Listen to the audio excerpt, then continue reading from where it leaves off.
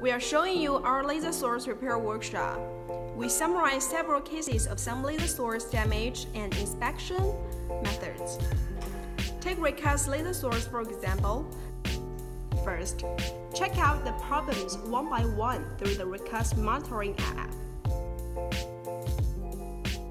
The situation of laser source warning can be divided into circuit damage and optical damage. For circuit damage, the most obvious feature is the circuit board burned and turned black. For optic damage, simply speaking, the most obvious feature is that fiber optic cable does not output light. Generally, it includes two main damages: laser source cable damage and pump source damage.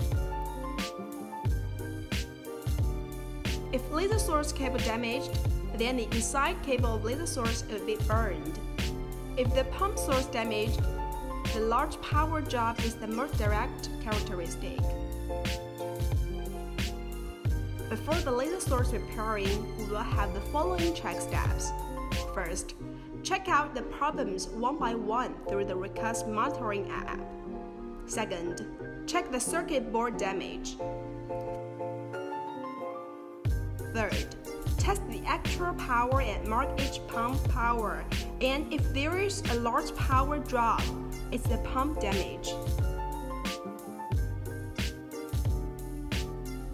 Fourth, test the output light of the laser source cable. Below are procedures of our engineer repairing recast laser source.